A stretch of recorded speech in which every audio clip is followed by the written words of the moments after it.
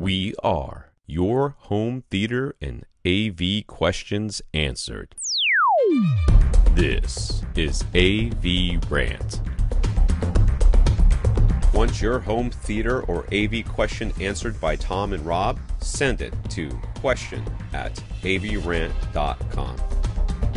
Welcome to AVRant. I'm Tom Andry, and I'm here with Rob H.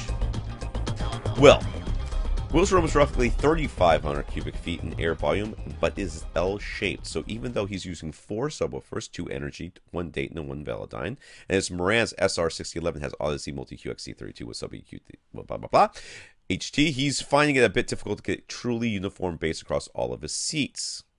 I feel like I've seen this room before. You have? Seen this room before.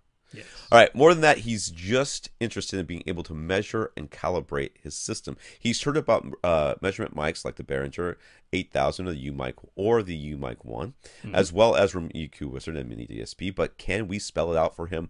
What will he need in order to measure and properly calibrate his 4 subwoofers? Sure. Yeah, we can calibrate. Okay, first of all, Gene did that big, over at Audioholics, did that big thing about his room.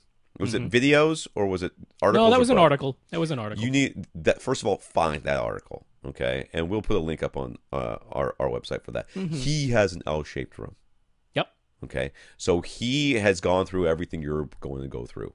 He didn't have a staircase. He does have a staircase, but it's got a door, so that's not a problem. But he's got an L-shaped room, so what he did. You can kind of look at that and say, this is what he did. I should do something similar. It was painstaking the way Gene did it. It was painstaking. But that, at least, you know they've got the same room as you, and you can kind of deal with it. Now, he's also got gazillion room treatments in that room. Yeah. I mean, Auralex came and treated his room, and it's just... And he wound up with 5 subwoofers. Yeah. So, well, the way that. He did it. Yeah. Right. But there's actually now, because at the time Gene did that, we didn't know about this software. Okay. There's a piece of software that can totally help you out. All right. So we'll have the link for that. The link for it is a little bit hard to describe in words. So come to avrant.com. We'll have the link for it. But yeah, what they get you to do, so they recommend you get a U-Mic 1. So we're going to tell you get a calibrated one from Cross Spectrum Labs. Right. Because the increase in price is barely anything and you'll have a super accurate microphone. So get a U-Mic 1. Cross Spectrum Labs is also selling MiniDSP units. So just order them both at the same time because they're not charging any extra. So get yourself a MiniDSP and a calibrated U-Mic 1, both from Cross Spectrum Labs, and download Room EQ Wizard, which is free software. So that's the equipment that you need. Then, this does only run on Windows, but this software that we're talking about, what you do, they have the instructions, so follow their instructions. Right. And what I'm going to suggest is follow their instructions for a subs-only calibration, because they do also have one which is supposed to help you integrate your subs with your front main speakers, but that can be done in your AV receiver. You don't need your MiniDSP to be doing that for you. So they have a procedure for subs only. So if you want to look up multiple subwoofer optimization software, it'll probably come up if you can't wait for that link to show up. But yeah. Follow their instructions. What they'll get you to do is take individual measurements, one subwoofer at a time, and they'll get you to measure in multiple locations, and that's very important.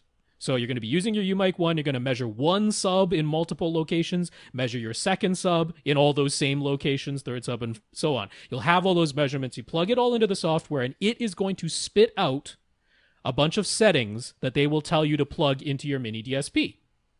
Now, this is going to work just fine. The MiniDSP has 2 inputs and 4 outputs.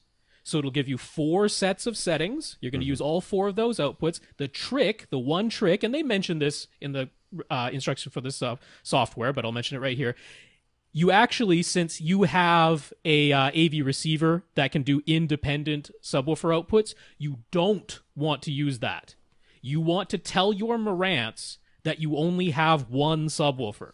Right. That's the trick. You actually want to tell it that you only have one subwoofer. You're going to take that one subwoofer output, plug it into your MiniDSP. So there's going to be a second input that's just left blank. That's fine. The MiniDSP is going to do all the work of putting in all these settings that this software came up with to program your 4 individual subwoofers and feed all of them from the MiniDSP.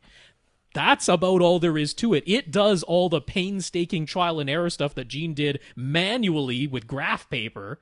The software takes care of doing that for you. It's much easier. Now let's back it up just a little bit, because you spun through this, and he did say let's go through this in detail. So Yep. one thing that we mentioned very quickly was getting a calibrated mic from Cross Spectrum Labs. Now, Cross Spectrum Labs has been a friend of this podcast for a long time, and I've got no problems recommending him. This is Herb, who's over there.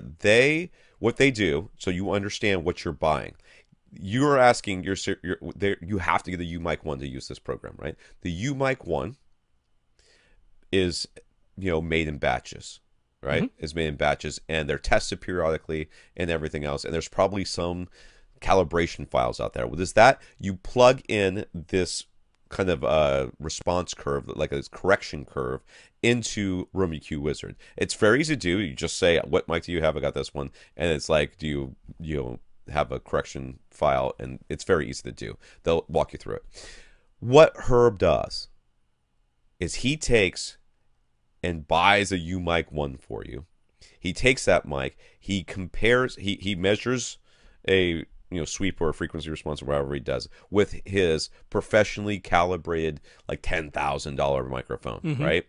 So he knows what sound is actually should be measured with this microphone. This microphone tells him this is the true graph of this thing. Then he takes and measures the exact same thing with the exact same location with a UMic 1, the one he purchased for you. He then takes and says, okay, this is the graph I got with my professionally calibrated, absolutely 100% accurate microphone. This is what I got with this UMic 1 I bought for my friend Will, right? So now I know the differences. I can calculate the differences. So he takes and calculates the differences and then makes an individual correction file just for that microphone. Yeah.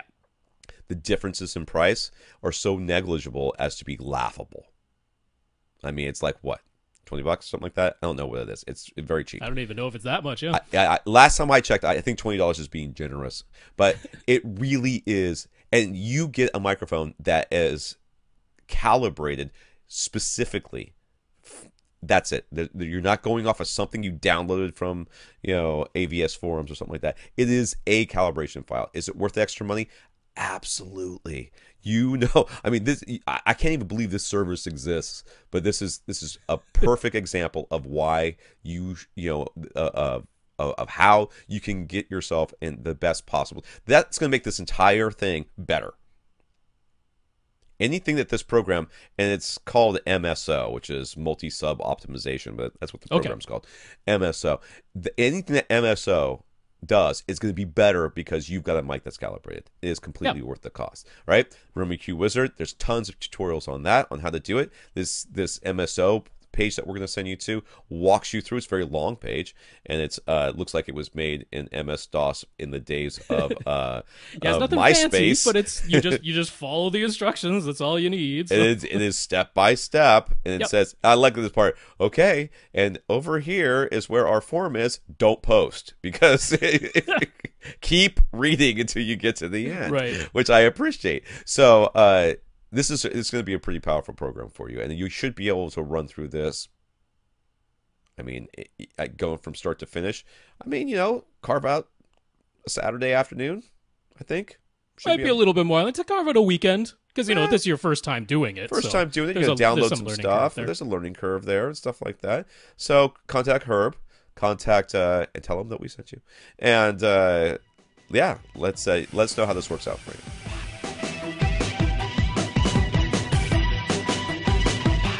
Want your question answered? Send it to question@avrant.com.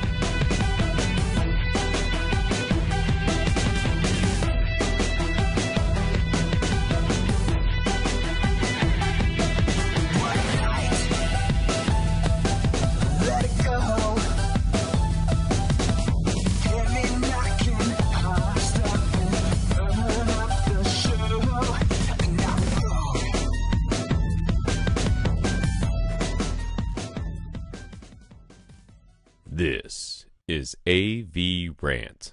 Now go out and listen to something.